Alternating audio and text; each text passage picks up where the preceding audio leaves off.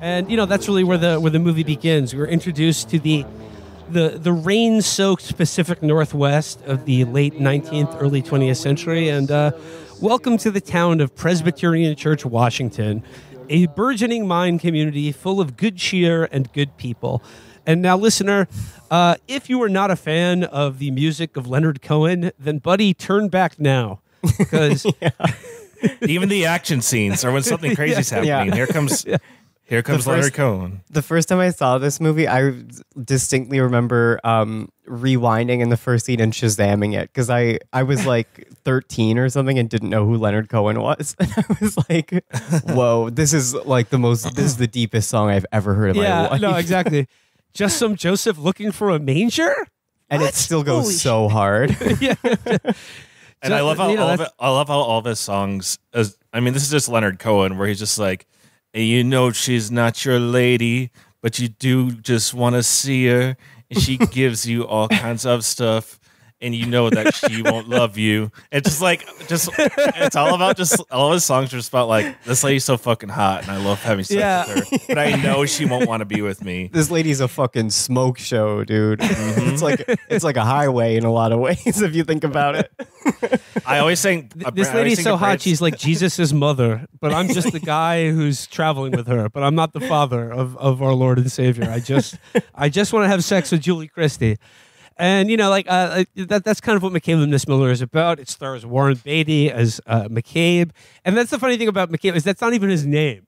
We don't even really know what Warren Beatty's character's name is. He just arrives in Presbyterian Church, and in the in the Altman-esque bit of overlapping conversations and sort of this like game of telephone among the local yokels, they're just like, hey, who's that guy? And then someone's like, it's McCabe, the gunfighter. And he just has, out of nowhere, he just has this big rep.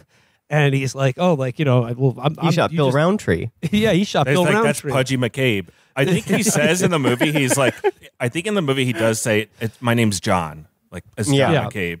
Because he says, like, he's trying to denies that he's pudgy. And, like, you wouldn't think that he's a gunslinger or anything. We'll talk about that later, because there's a scene later on that's really funny. That's my favorite scene in the movie, when it's the saddest scene, I think.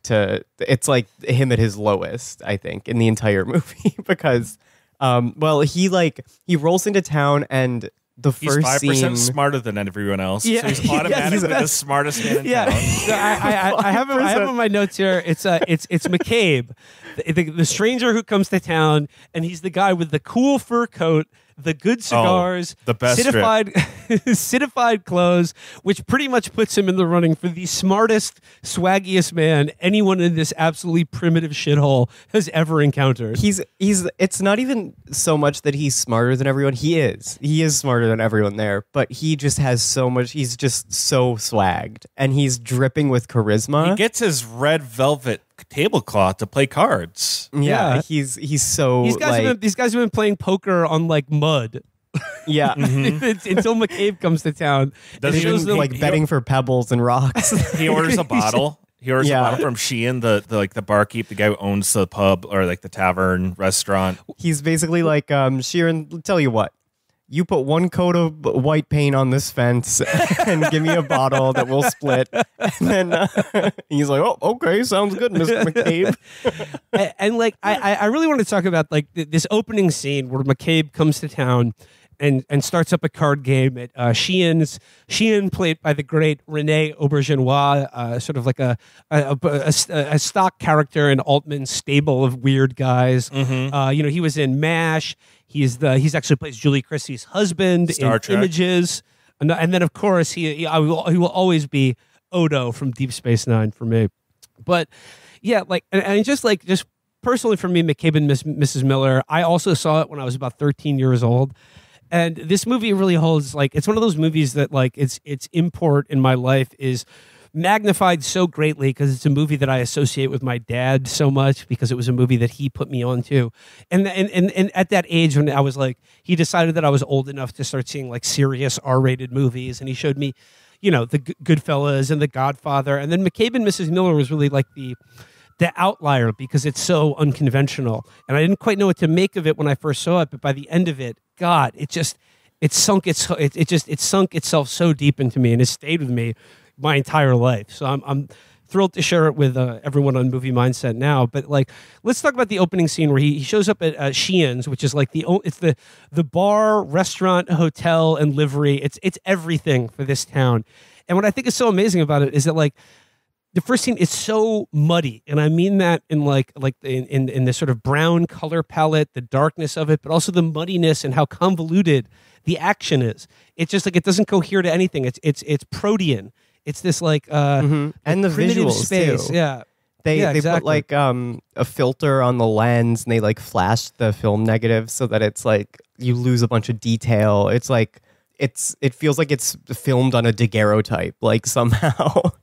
Well, Altman said himself that he called this movie an anti-Western because he didn't want it to feel like a Western. And he does a pretty good job because he's like, oh, I'm going to make the setting not the desert or Utah or wherever, Oklahoma. It's going to be Monument Valley, right up in Washington along the coast where it's just always raining or snowing. Just like the wettest place you could possibly be. And it's so sick for it. Like it looks so different from every other Western besides like, I don't know, the Great Silence or something, but another outlier. Yeah. And I really also think like the TV show Deadwood is very, very indebted to McCabe and Miss Miller because it also portrays this kind of like primitive proto-America, like almost like America before America existed, literally in Deadwood. But it also very much is about like the sort of like the social body.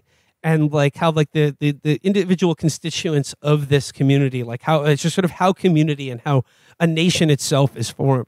And then in this kind of like new Hollywood milieu of like Altman as this very like subversive filmmaker, like you said, Andrew, the character of McCabe is sort of the anti-John Wayne of the Western hero who only has a rep as a gunfighter, but is actually like, as one of the characters says later in the movie, that man's never killed anyone in his life. And he's just this half smart pimp who comes to town with like, the modest dream of selling women. Literally a pimp. Literally and figuratively a pimp. Like, I realized this last night. He reminds me of it should be it's the other way around, I guess, but George Clooney in Oh Brother Where Art Thou, who's just a liar, like a fake lawyer, and he tries to talk. He talks like this. He talks all smart. He uses big fancy words, and like McCabe talks the same way, where it's just like he's very determined. And he presents himself as being smart, and he might have a few expensive words. Yeah, and people are like, oh, this guy knows what he's talking about, because they're a bunch of like Irish dolts in the hills who don't know how to do anything. Everyone in the town of Presbyterian Church is an NPC. And Hesse, I saw you earlier this morning. I loved your idea for a McCabe and Mrs. Miller like paradox video game called Whorehouse Tycoon. Yeah. It's like, Madame Bovary is encroaching on your territory. Do you want to like spread the clap at her establishment? Yes, no. Or like you can like you pull out his one-liners to advance the dialogue tree. Like you got what's the matter, Sheehan? You got a turd in your pocket or something? And he goes, listen, if a frog had wings, he wouldn't bounce his ass so much.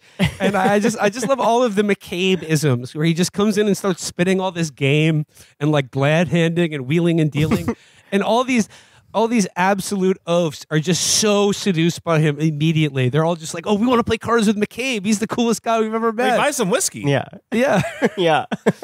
Back then, that's like, I mean, that's still like what people just want to do is just hang out and drink. Back then, that was definitely the only thing to do. Oh, man, yeah. Like, when he first walks into Sheehan's place, this is just like the full episode, just a vision of what everyone in like the late 19th, early 20th century was doing on a Friday night, which is like sitting in a room with a dirt floor, one light, staring at each other. Nothing. Like maybe some guy would be playing a fiddle in the background, and like, but that's what's so funny about all the overlapping dialogue is like these little snippets of conversation that you see among these guys, like the two guys who are like talking about should I get a haircut or not. Yeah, like what'd you? Then you see later. What'd you have? Then there's a scene where he shaves. For the full he's episode, just got a subscribe at patreon.com/Chapo like, Trap House. And they're like, he's like, do you notice anything different? And they're like, what?